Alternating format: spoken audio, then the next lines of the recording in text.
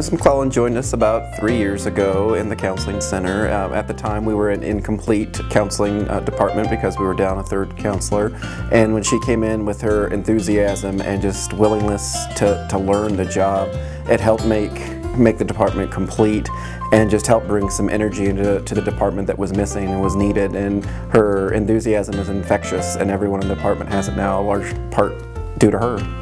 Shay goes above and beyond for our students. She's in charge of our food program, where on Friday she delivers actual foods that students take home over the weekends, and she does so in a very discreet manner. She takes time out of her day and delivers it to each student's locker. Ms. McClellan really strives to make sure our students put forth the most amount of effort as possible. One of the things that she does for her 8th grade students is has what's called an SOS, which is a working lunch with students who need a little bit more academic time.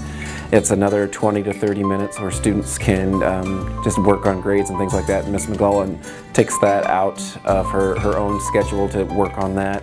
But she also wants to work on the other end, where she's a sponsor for National Junior Honor Society, and she just continues to make those students push and push and push so they can be the best students possible. Shay is just always willing to step forward and try something new. When moving into the counseling role position, she was not as familiar with Skyward, and people come to her all the times now regarding gradebook questions, just scheduling questions. She's a go-to person in the building now.